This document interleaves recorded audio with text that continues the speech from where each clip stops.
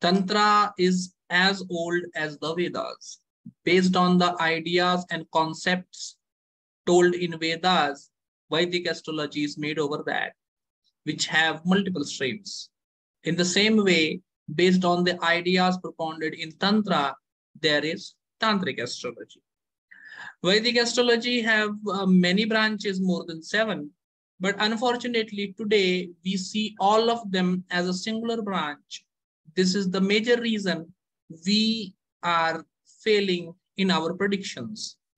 As I see my contemporary astrologers, my dear friends, I find that they are more into predicting about the nature, behavior, character of the person and about their family relatives, etc. What is the likes and dislikes of the native? Are they happy or not happy?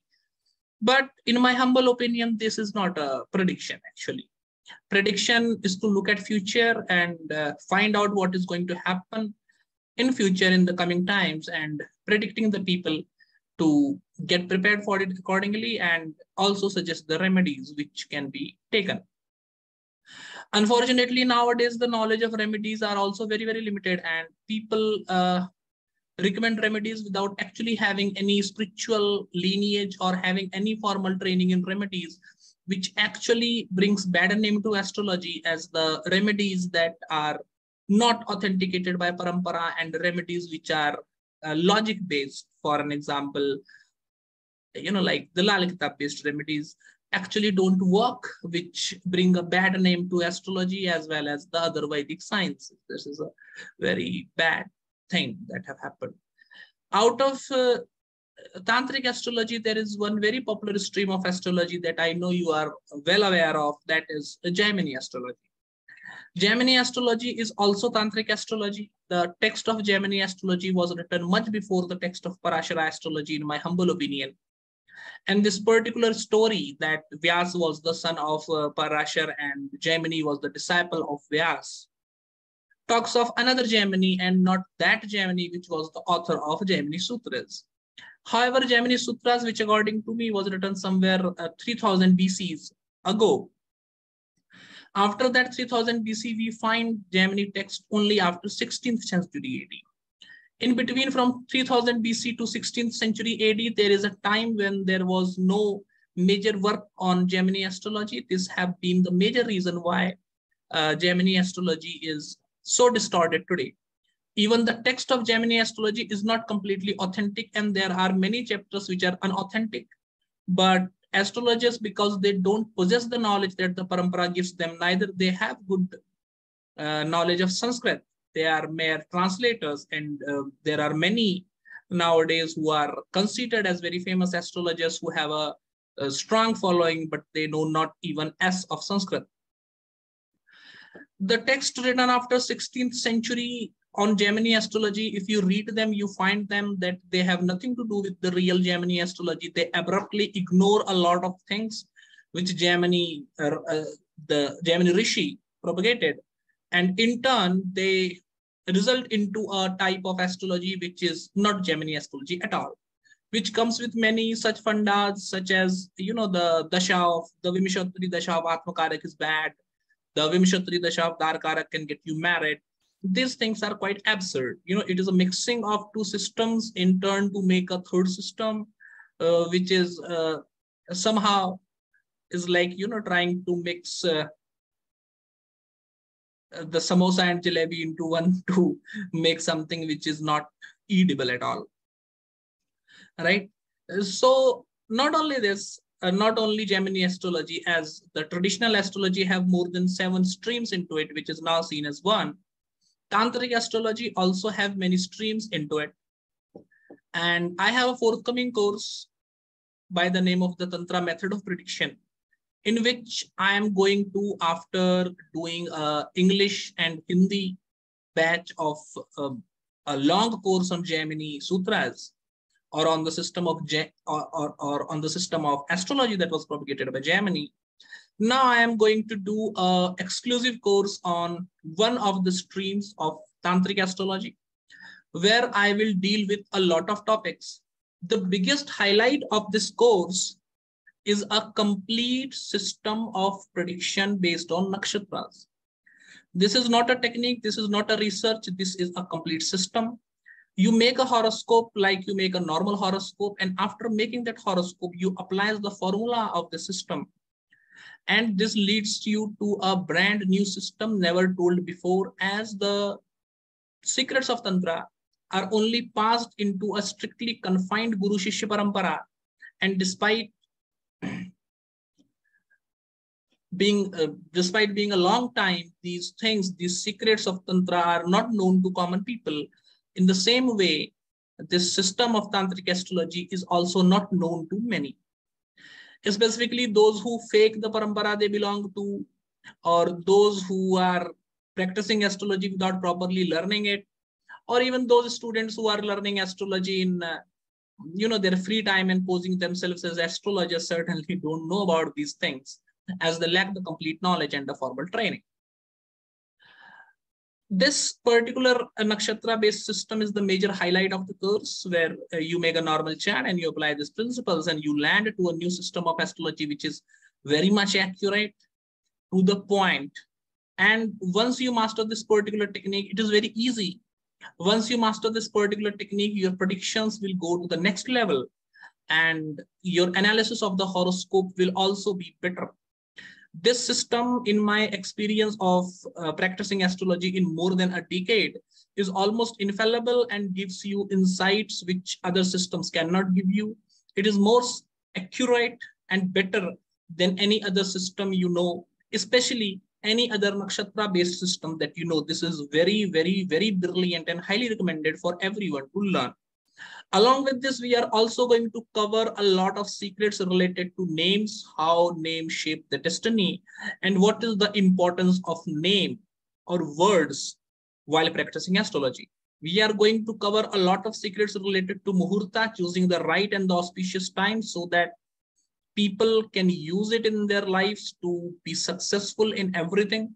We will cover a lot of secrets related to the Prashna horoscope, and we will also include a lot of secrets related to the interpretation of horoscope and making predictions based on that. Specifically, another major highlight of this course are remedies. I don't understand a particular point. Even a basic astrological learner who have learned astrology seriously for even 1-2 months will frankly accept that the result of planets are different for the same house, for the same Rashi, right? Then how come the result, the remedy is the same? And specifically, the remedies that are being recommended now are not that effective. Tantra is main. If you right now want to segregate Tantra and Veda from mainstream Hinduism, you will find that 80% of the practices into Hinduism come from Tantra, right? The thing is, tantric remedies are better, works more effectively, and are good. The thing is, suggesting a normal remedy does not give much result. As a practicing astrologer for around 12 years now, since when I started practicing astrology, I have given people remedies related to tantras, and the feedback are astonishing. People have told that it has been life-changing. They have achieved the things which they thought they could never achieve. Things which were unimaginable have happened to them. However, there are so many feedbacks that if I start posting them, it will be a collage. So I save myself from, pouring out the personal data of the clients. But they have been highly effective over my practice through different horoscopes now for more than a decade's time. In today's video, I will share some secrets of Tantra astrology related to the basics of astrology. I will talk about special house definitions as given by the Tantra astrology, and also deal with some of the prime major remedies also based on Tantra astrology. The first thing that I wish to deal with is the definition of house, or rather the signification of house according to the Tantra astrology. that I am going to teach in my forthcoming course, the Tantra method of prediction. So as per the Tantra astrology, the first house deals about order. The planet in the ascendant and the ascendant lord deals with order. The nature of the planet and the house which the planet lords, who is situated in the ascendant, or the house and the Rashi where the ascendant lord is situated, that is your order. Rather, you should say that is the life path. You have to give your 100% related to that life, related to that house, that particular signification. That is the most active area of your chart. So say ascendant lord is in the 10th house. Your prime focus have to be profession. 7th lord in the ascendant, your prime focus have to be your marriage or your spouse. And if you don't follow it, your life will be miserable. Also, the planet who is lording the ascendant or the planet who is situated in the ascendant, you are ordered to live like that planet. If you don't imbibe the quality of that particular planet in your nature, your life will not be contented and happy. Along with this, the Lagna Lord also indicates the thing which you should avoid. Bad influences on the ascendant or influences which are weakening the ascendant should be strongly avoided if one wants to succeed in life. Specifically, because ascendant indicates the order, it tells you that particular aspect of personality which needs the maximum development. There is more to it, but I am explaining all the houses in a very concise manner right now in this video. Those who want to learn about these significations in depth should join the course. And there I will be teaching it in much, much detail. The second house talks about kama or the desire. The second house indicates the sexuality. Specifically, if you want to judge the sexuality of the native, you should make second house as ascendant and then see the horoscope. Second house not also indicates sexuality, but also indicates the desire, something which will always haunt the native.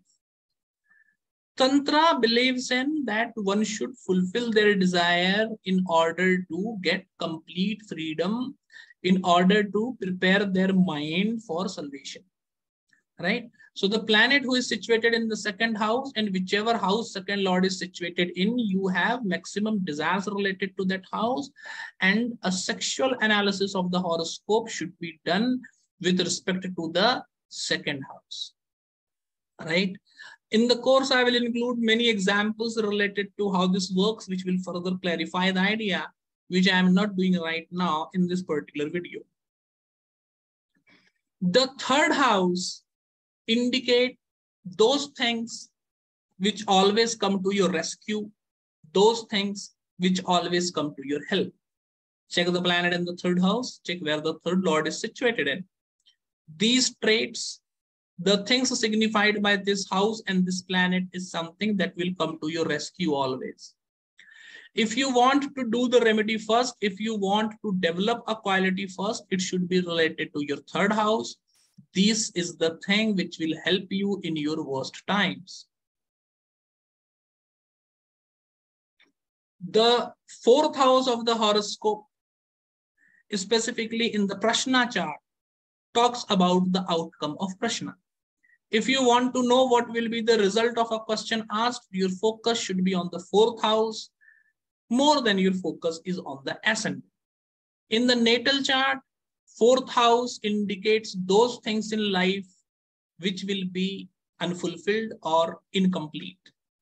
Also, the fourth lord indicates those things which will remain incomplete and those things which have remained incomplete in the previous life. And the person in this particular life have to go through major karmas related to the planet in the fourth house or where the fourth lord is situated in.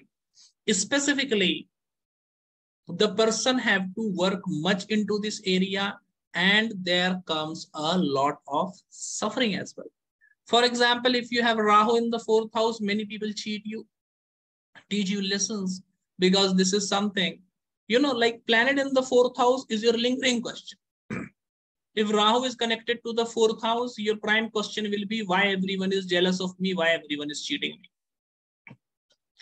If Saturn is in the fourth house, your prime question will be why I am suffering so much, why I am not getting the thing which I desire, despite doing so much hard work, why I am not getting thing which I am, which I am eligible for. Right? So this is your ever lingering question. And this also indicates the karma that you have left unfulfilled in your previous life. And in this particular life, you have to complete this particular karma. This strongly indicates that. Coming to the next house, fifth house. Fifth house indicates what things in this earth, on this planet, is favorable to you. This indicates which things help and support you a lot. Fifth house indicates your friends. Fifth house indicates your strength. And if there is no planet in the fifth house, you also check the fifth lord. For an example, if the fifth lord goes to the 12th house, expenditure is the thing which comes as your friend. If the fifth lord is connected to the 12th house or the 12th lord comes into the fifth house, then you quickly understand that only those people will come to your rescue at the time of problem whom you have given more money than they have deserved, on whom you have exorbitantly spent your money, right? So exorbitantly spending the money is the basic point. If you don't do that on people at the time of misery, you will be left alone, is what is indicated by the fifth house. This have to be very strongly seen. Sixth house indicates the ascent to heaven. Sixth house indicates those things which will become a hurdle in your progress, a hurdle in your success. Normally, we take it as Shadripu, whereas Tantra astrology takes it as those things which actually help you in overcoming all the issues if you positively use these significations and the traits. The house where the sixth lord is situated in, the planet which is situated in the sixth house, you have to master things related to that planet in order to get an improved life. Be it related to promotion. If you are stuck anywhere in your life, not getting a promotion, not getting the desired life, not earning much money, imbibe the qualities of the planet situated in the sixth house. Do remedies related to the planet situated in the sixth house, and you will start getting those results which are struck. The seventh house indicate those things which you have to sacrifice in order to succeed. Seventh house indicates those things which you have to leave in order to succeed. Seventh house indicates those things which are taken away from you. Hence, you have to be careful about it. If someone is having Saturn in the seventh house, they will do a lot in their professional life only to find out that someone have taken the cream of their hard work. If there is Jupiter in the seventh house, then they will know all their name, fame, status, and everything that they have done is being utilized by someone else who is unauthoritative. That the cream of their hard work is specifically related to knowledge and research. This is what Jupiter indicates, is actually someone else is taking profit of it over them. This is the prediction which I will make. There are, as I have already told you, there are many more hidden significations related to these particular houses, which I will be teaching in depth into the course. It will be teaching you those things which you have never imagined. Tantra is something that is far beyond the expectation, far beyond anything that you can even imagine or think. Now coming to the 8th house, it indicates what you leave. It indicates the quality and traits that you leave for your children.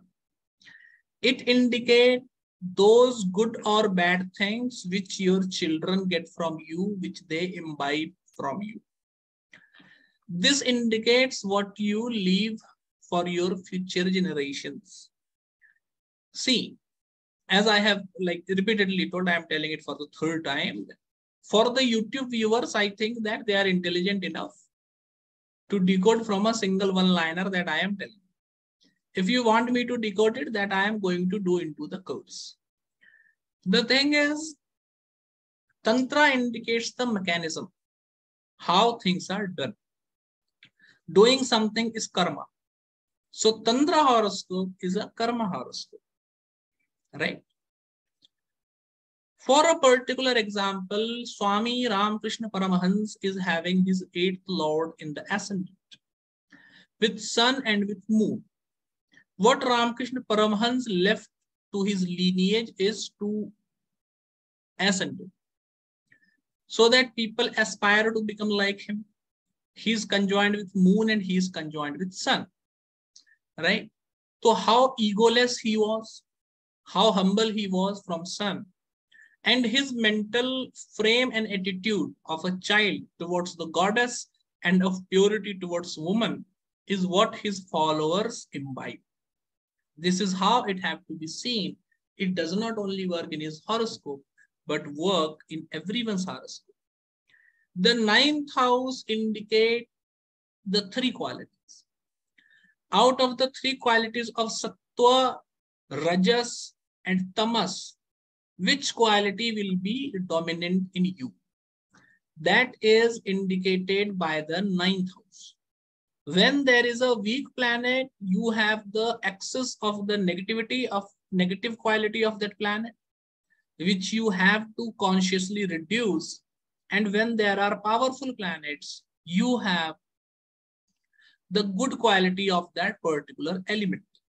Sun, Moon, Jupiter indicates Sattva. Mercury, Venus indicates Rajas. And Saturn, Mars, Rahu, Ketu indicates Tamas. In a particular horoscope where Rahu is in the 9th house, the person have a lot of tamas. Tamas is what? Ignorance. Doing things for the sake of revenge. Thinking bad of people, getting jealous. All these things are indicated by tamas. This is the quality which have made the life of the person worst. We should advise him to not be into these things, and if they listen to our advice, their life will improve for better. This is what the Tantra horoscope tells us. In the horoscope of Ramakrishna Paramahans, 9th house is having an exalted Saturn, which indicates he was having no negativity of tamas guna. Laziness he was not having. Thinking bad of people he was not having. Getting jealous from people he was not having. Criticizing others he was not having. Right? Doing things for the sake of revenge. He never did that. That is indicated by the tamasic planet Saturn getting exalted in the 9th house. This is how the analysis needs to be done. The 10th house indicates the crux. 10th house is the crux of the horoscope. And if there is no planet, then you see the house lord. 10th house indicates the crux of the horoscope. It indicates what is the crux of this particular life, rather you say mission. For example, Swami Ramakrishna Paramahans is having Ketu in the 10th house and the 10th Lord Mars is situated in the 12th house.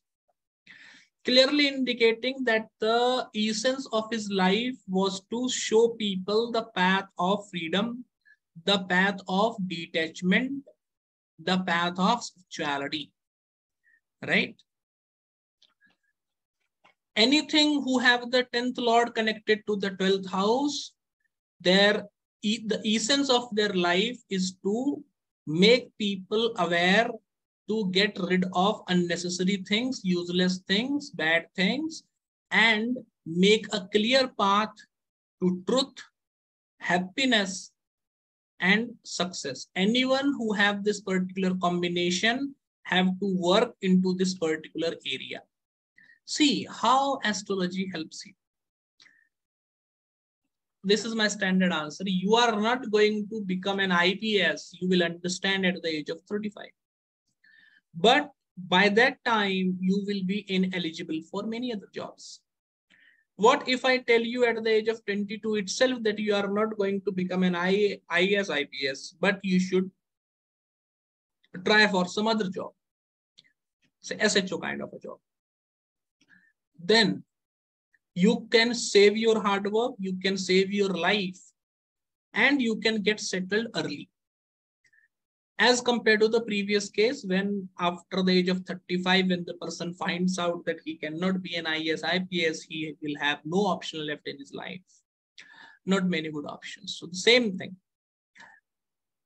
Using astrology, we find out what is best for the person. We advise them the same thing, and following our advice, people get success early. As they get success early, they have more chances to enjoy the life and make their life better.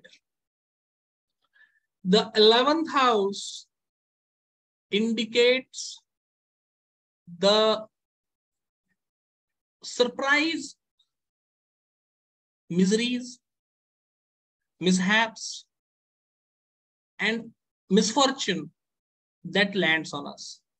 Same is the planet in the 11th house. You are very unfortunate in the matters of that planet which is situated in the 11th house. This will sound very strange, but this is Tantra astrology. This is not the normal astrology. And the taste of the cake lies in its eating. You apply it on the horoscopes. Whichever planet is in your 11th house, you will face much difficulty related to the significations of that planet.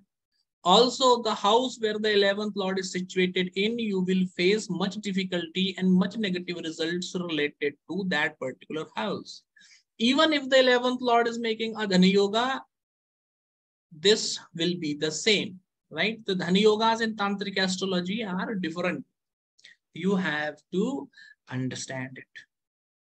For an example, in the horoscope of Swami Ramakrishna Paramahansa, 11th Lord Jupiter is situated in the 5th house. 11th Lord being situated in the 5th house, first of all, he didn't had a child. He haven't had a children because he was an ascetic. But for a normal person, if he wished to have a child, there must have been problems. Also, because of 5th house, 11th Lord being in the 5th house, it is noted in Ramakrishna Vachanamrita that Thakur Ramakrishna Paramahansa used to go at the roof of the Kali temple and used to cry in front of mother, used to shout that I want to share my knowledge with students. Oh great mother, please send me followers. Right, so 5th house, which indicates followers, came very late for him, and he was very desperate to share his ideas with people, etc., indicating the problems that you have to face. Right, and the 12th house indicates about death, the death conditions, how the person dies, the places surrounding his death. See, now in traditional astrology, you see the Marak house, 2nd house and 7th house. But you will see many people have also told it because 12th house is the house of this, that. Maximum at the time of death, you will see an involvement of the 12th house Lord or the planet in the 12th house in the death matters. People have tried to establish it using logic. That is nothing wrong. But this comes from Tantra astrology, which explicitly tells us that the death condition when the person will die, etc., is strongly related to the 12th house. For example, Thakur Ramakrishna Paramahansa is having Mars in the 12th house, which indicates he is dying from a very deadly disease, cancer. Right? He died of a very deadly disease, cancer, and the 12th Lord was in the 9th house. That was also strong. 9th house indicate Guru. When he died, he was a Guru figure and many of his students were around him. And he also died in a temple. 9th house indicates temple, 9th house indicates deity.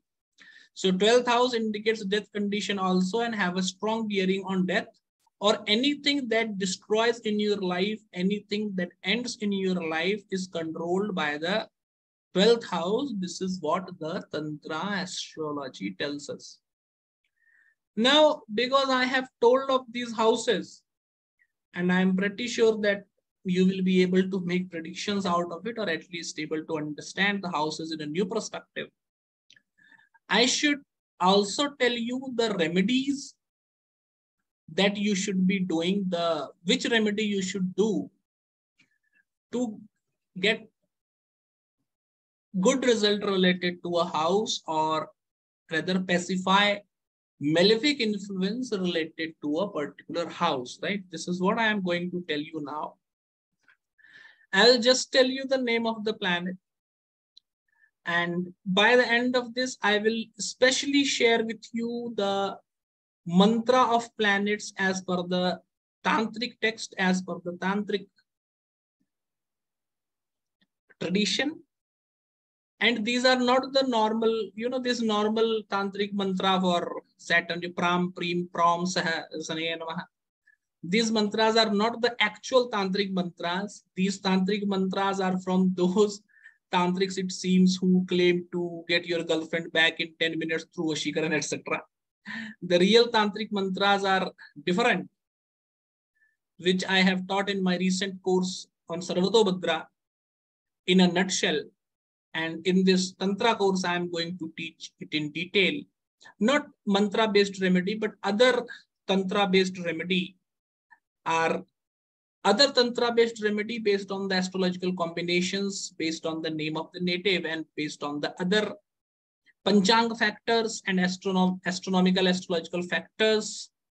Remedies which are very effective and have been found working miraculously over more than a decade of my astrological experience will be taught in the course. One special complete class of around 2.5 hours is planned on this topic. One special complete class of 2.5 hours is planned on the topic of the Nakshatra prediction system that I have talked about.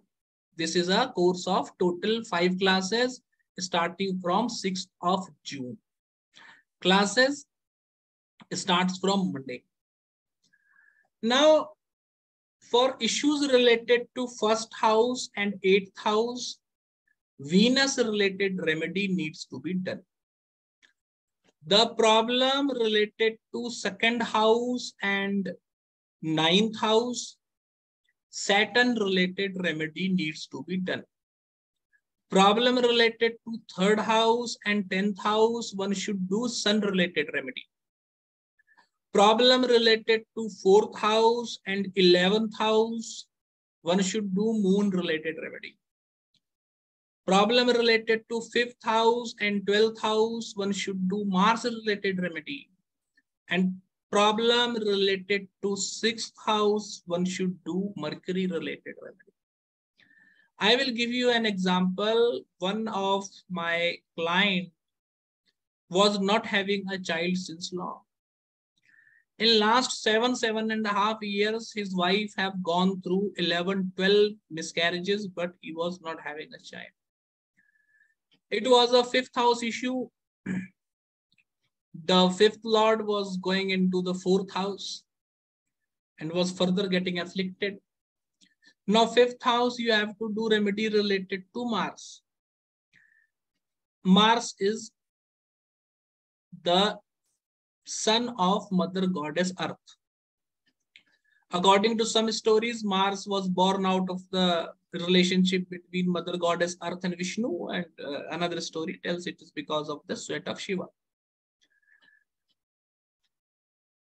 Abhilasha have made a video on this, which you must see. I will put the description of the video in the link. I will put the link of the video in the description. Now, because he was not having a child, I told him to go to a guru's temple, a temple which is dedicated to Guru. From the garden of the temple, take some soil, put it into a silver vessel, cover it up by a silver plate or something like that, and keep it into your place of worship, imagining this as the embodiment of the Guru. And the pot, the kalash, is considered as an embodiment of Vishnu. In worship, the kalash, the pot, is worshipped as Vishnu, right? I think this is a common fact, but still many people will not know this.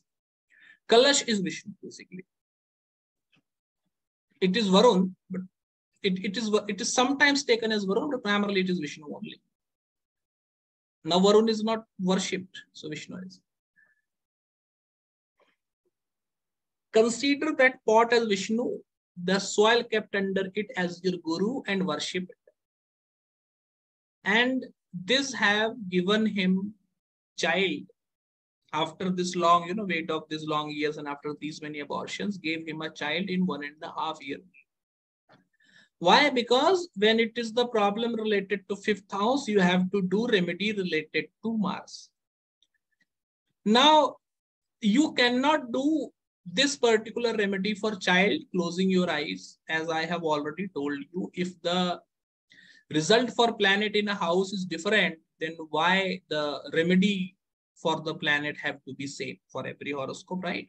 So specialized remedies based on combinations and other astrological factors will be taught in the course.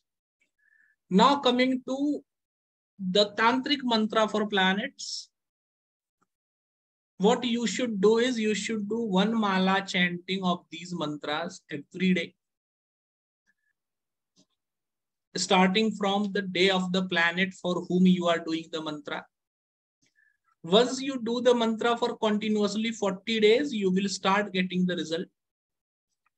However, if the problem is bigger, then it can also take 120 days.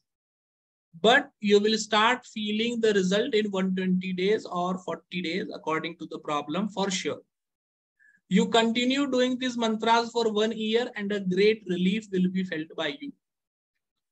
The Tantric mantra for sun is Om Hram Hrim Sah. The Tantric mantra for moon is Om Som Somaya Namaha. The Tantric mantra for Mars is Om Ham Hamsah Kham Khah. The Tantric mantra for Mercury is Om Dram Dream Drom Sah. The Tantric mantra for Jupiter is Om Brim Brihaspataye Namaha. The Tantric mantra for Venus is Om Vastram Me Dehi Shukraya Swaha. The Tantric mantra for Saturn is Om Kram Krim Krum Saha. The Tantric mantra for Rahu is Om Bhram Bhrim Bhrom Saha. The Tantric mantra for Ketu is Om Pram Prim Prom Saha. These are the Tantric mantras for the planets. The pronunciation have to be done the same way as I have done right now. I pronounced it so that it becomes easy for you. Right? So, there are many more remedies. There are specialized mantras for planet in every house. Right? As I have already told you, you cannot do the same remedy always. Right? And Tantra astrology is something which is not known to like many of the people in the world. At least I can certainly say that 99% of the astrologers don't know about the thing that I am going to teach in the webinar. If you are very serious about learning astrology, if you really want to learn it, see, it is not like you only want to use it for professional purpose. Even if you want to use it for your betterment, even if you want to use it for your close family and friends only, that's not the issue. The purpose is not the thing. The thing is, you want to seriously learn it like a pro, then this course is highly recommended.